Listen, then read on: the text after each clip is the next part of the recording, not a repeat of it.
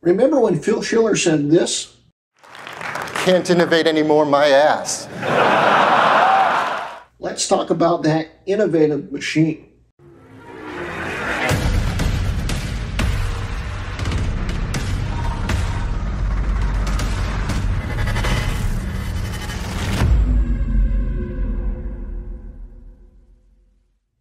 Hello, I'm Greg Hrutkay, and welcome to episode 2 of season 4 of my Mac Pro series. Today we will be talking about my 6,1 2013 Mac Pro, aka the trash can, and talk about just how innovative it was.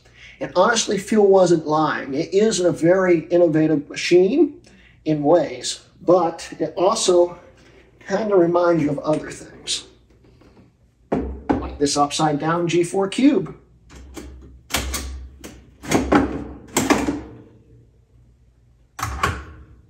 And we have this. Innovative. But yeah, they are actually, it was an innovative machine. Its design was very different. We'll go with that. This was the only Mac Pro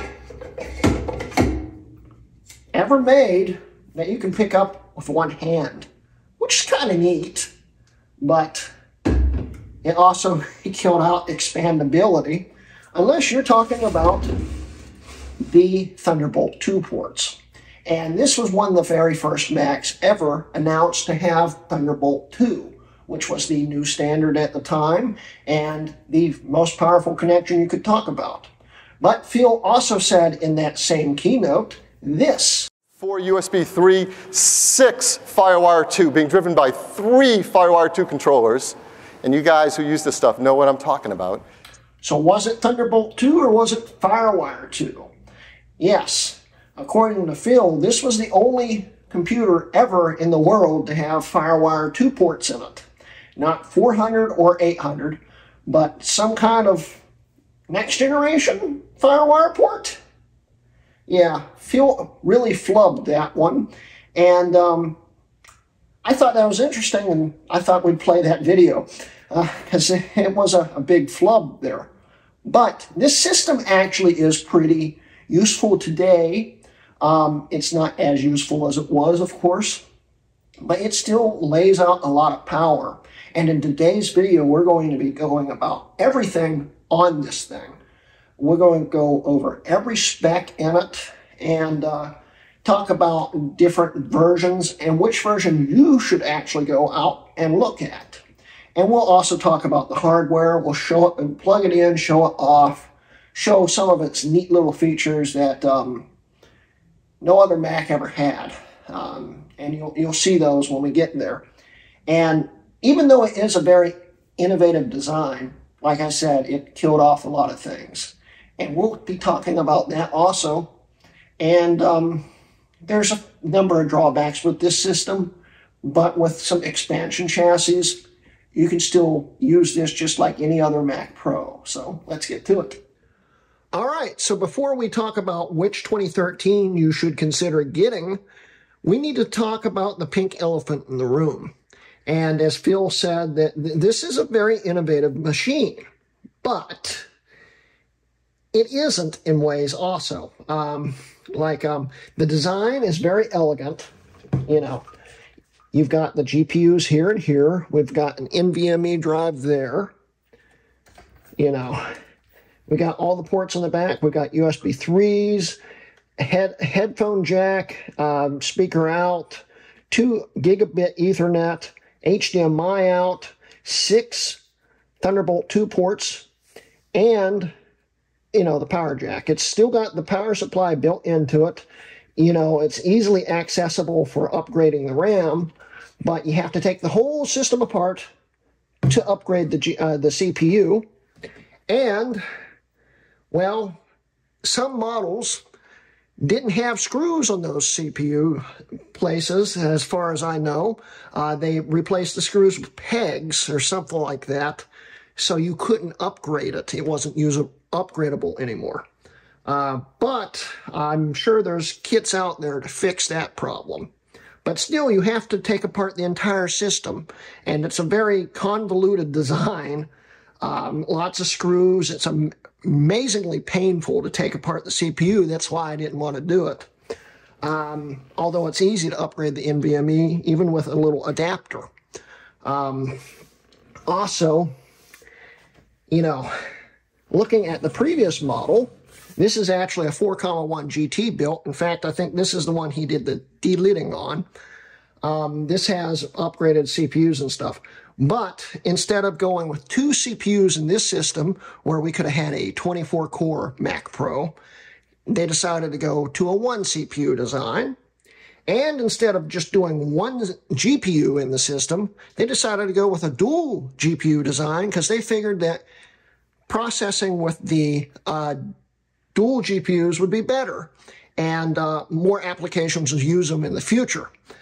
They never did. And there's some more drawbacks about the GPUs we'll talk about in a minute. But we went from this to this.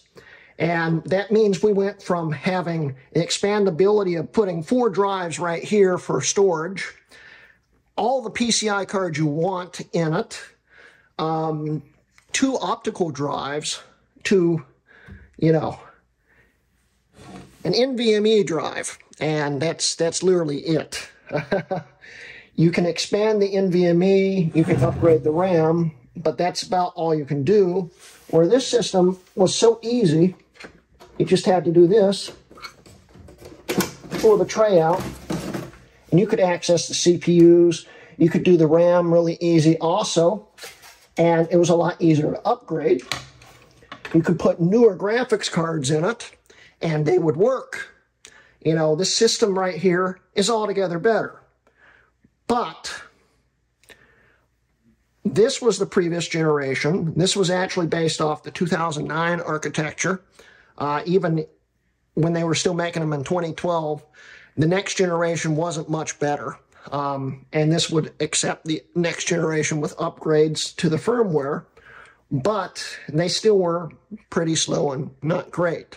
This system here has a CPU based off an Ivy Bridge generation, and of course it's server grade. There's Xeons also.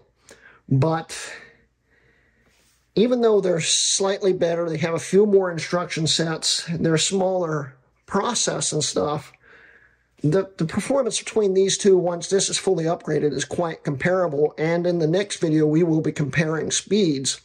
I don't have the fastest spec. I do have faster CPUs, but this is a 3.06 gigahertz dual 6-core. So 12 cores of 3.06 versus a 12-core single 12 with 2.7 gigahertz. So it will still be a pretty fair fight. But we're not talking about that right now. The drawbacks of this system are numerous. But with the right expansion chassis, you can just plug everything into these ports here. The problem is expansion chassis even today are still extremely expensive.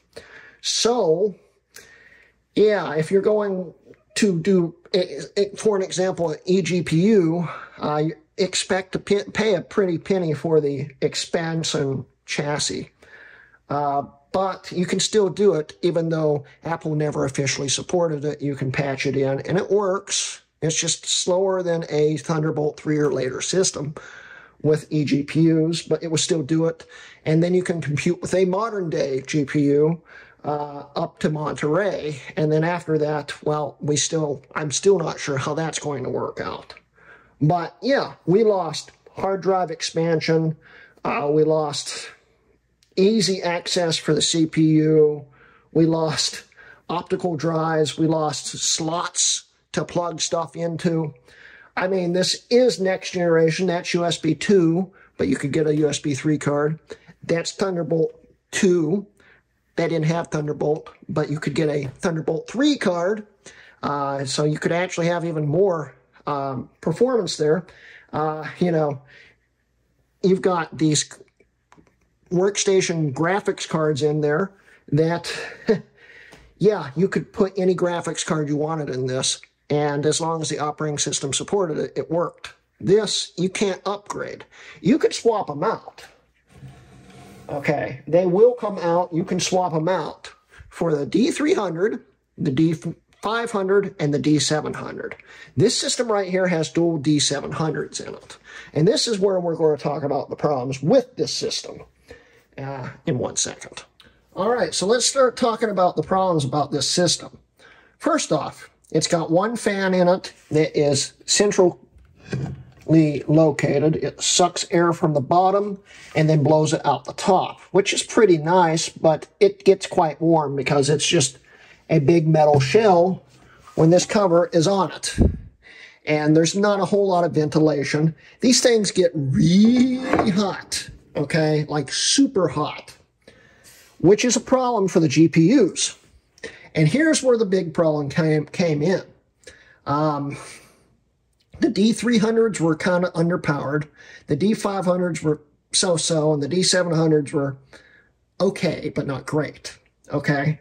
But two of them in unison were pretty special. They worked great for the software that supported it. No software ever really supported it. Plus, the D300s ran hot. The D500s ran even hotter. And the D700s are kind of like liquid lava. They run really, really, really hot. Also, you've got to consider your NVMe is floating above one of them. It's just a stupid design in general.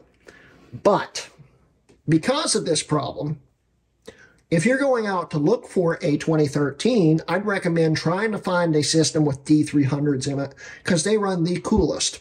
And in the modern day operating systems, you're going to not see any performance improvement going between them, okay? Because you're not really rendering with an almost 11-year-old GPU that no one ever really supported. The D-Series Fire Pros never really had a support of any other OS. I mean, any other system in general. AMD was really only making them for Apple. I believe they did make some workstation cards and stuff, but it never took off, and no one really supported the platform. And two of these together, well, one of them together, I don't know if my benchmarks work with both of them together, but one of them together is a lot less powerful than the Vega 56 we're plugging into the expansion chassis of. Okay, so yeah, you're just not going to have good compute power no matter which GPU you go with. But I would recommend trying to find the D300s. The problem is the D300s were only made for a few years before Apple dropped them because the base models, the D300s, you know, most people would upgrade to at least the 500. Well, in this case, they should have kept the D300 as an option because the D300s are the most reliable. If you're going to get a system with a 500 or 700, I'd recommend modifying the fan curve, making sure all the thermal paste is good on them, and making it blow the heat out more powerful. So that's talking about the GPUs there. These were Apple intended to sell upgrade cards, as far as I know. That never happened. So from 2013 to 2019, they were selling workstation GPUs that were all the same that whole time. They got really old really fast, and they never changed the design or upgraded the cards, so you're stuck with really ancient GPUs that just don't work. They're fine for, you know, regular browsing the web and stuff, and they'll still support 4K and all that stuff, and do them very well. Even the D300s would do that. But they are still just very antiquated, horrible GPUs that just don't give you that compute performance you need if you need to compute with them. Plus, like I keep saying, most programs never supported more than one at a time. I think Final Cut is one of the only programs that support more than one at a time. So yeah, that sucks. But anyway, so as we move along here, This thing came with 1066 and 1333 DDR3. This came with 1866 DDR3. Okay, so if we open this, why isn't it opening? There we go. If we open it, this is the RAM, which isn't coming out. This is definitely a classic Mac Pro video. That's the RAM. It's 1866. It's fast-ish. I mean, it's still DDR3. You're not going to get the best performance, but it will do the job. So that's the expandable RAM. Then we have the ports I talked about. That's about it. There's not a whole lot more to talk about. But what I would recommend if you're going in the market to find one is to buy a base model, because you can get them for sometimes less than $200. Try to find one with a D300, because if it's got the D300, you more than likely have CPU screws, which will make it a lot easier to upgrade your CPU, which is also nice. And like I said, the D300s are plenty enough for what you need. Then if you need better graphics, use the expansion port. And if you're going to do that, use this port right here. The 6th port goes straight to the CPU from what I'm told. So you'll get the best performance that way. But yeah, try to find the base models, because you can get the 12-core CPU for this system really, really easily and really cheaply. And even though you will have to take the whole system apart, which is a pain, there's a lot of videos on there, online, on YouTube, that will show you how to do it and do it properly. And in that case, you'll save a lot of money buying a base model. And Apple never sold the D300s with 12 cores. Okay, with the 12 core, I think you could only get the 700. You might have been able to get the 500. I'm not really sure about that. But you can run dual D300s with a 12 core if you custom build it yourself. And that's what I thought I actually bought, because I wanted the D300s because of reliability. I didn't get them. I got a surprise when I got it in the mail. I thought it was a custom built. The seller upgraded the CPU and kept D300s because it said it had D300s. And I got dual D700s. Which, hey, I got an upgrade, but like I said, in a modern day OS, you're not going to see any difference, and the compute power is not going to be much different at all. You definitely want to go with an eGPU if you want better GPU performance. So, yeah. Anyway, before we hook it up, I do want to talk about just how neat the case is. Now, I've only seen these in the wild like once or twice, back when they were still the current system and they were still extremely expensive. This particular spec was over $10,000 new. Yeah, I got it for just a few $100s. But it's a neat system, and like I said, I've only seen them out in the wild a handful of times. This is the first time I've actually gotten to hold one, is when I bought this thing. And this case is just neat. I mean, it even sounds neat. But it also still looks like a trash can, and yeah, it's kind of describes what the system really is. It's kind of trashy, but still useful. So let's plug it in. So before we plug in the crazy kin monitor up there, I want to show you one of my favorite features of this system, which you can only see if you're behind it and you move the system, or you just turned it on for the first time. All this is lit up in the back, so you can see it in the dark. So the idea was, if you needed to plug something into it, you could just pick up the system, spin it around, and as you can see, the ports will light up. There's a gyro in it, and it detects when it's getting moved. So the lights will light up, which is kind of neat. Apple should have done that to more systems, because this is actually quite useful. And every time you spin it around, they turn on. And then when you turn it on, they'll light up for a brief second and then turn back off. Here's another good view of those lights. If I shake this table here, that's pretty neat. So here's the boot up.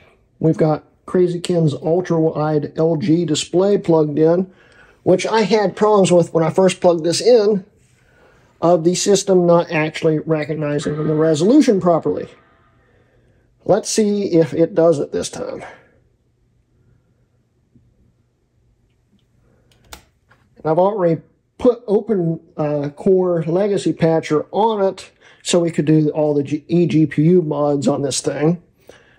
Just testing it out. We're going to be experimenting more with this soon. So,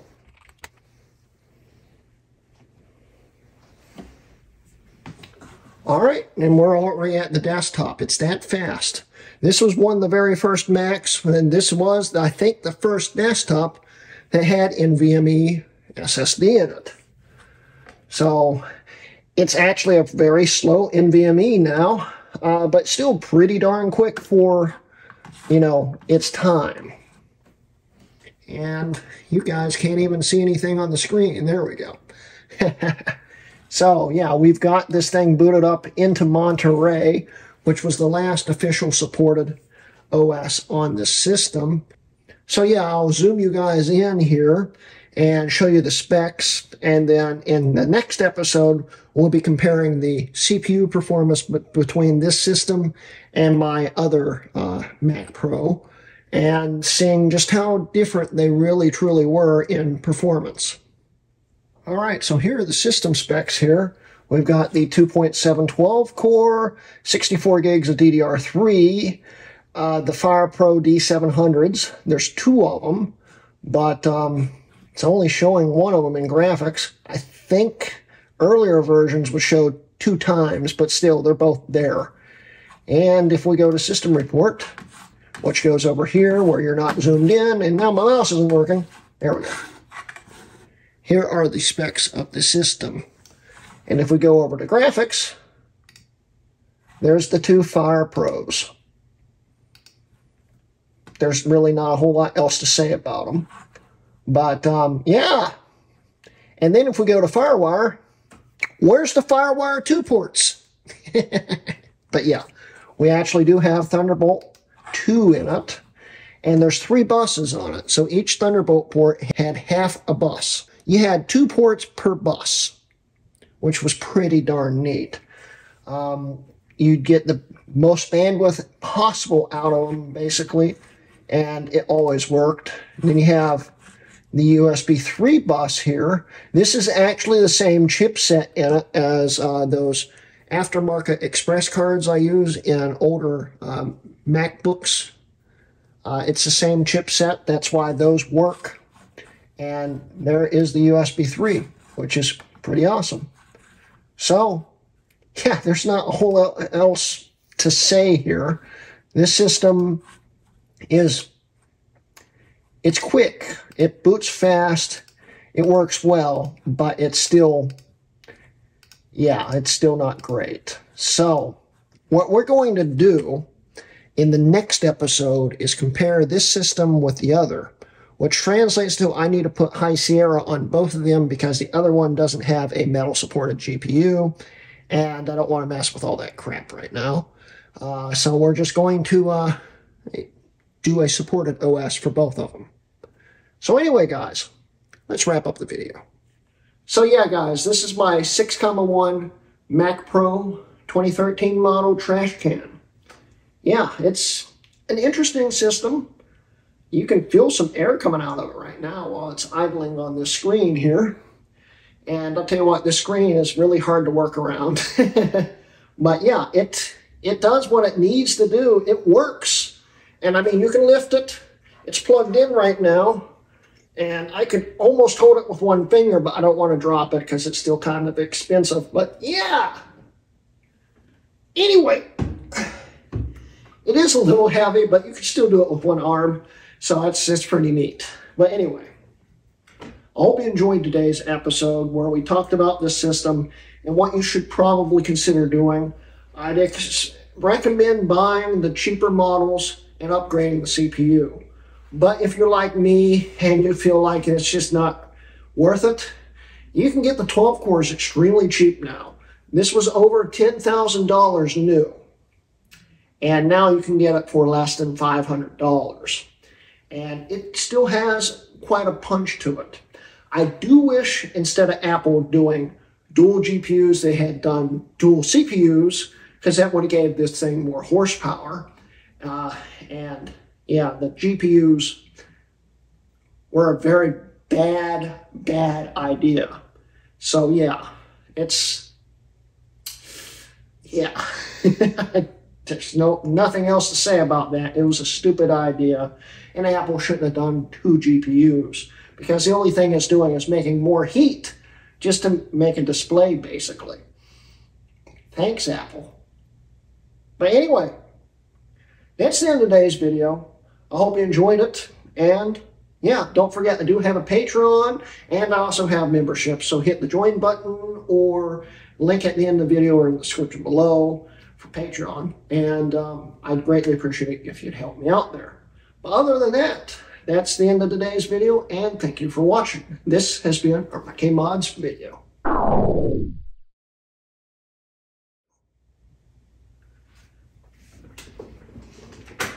Oh my god, it's hard to get around this monitor.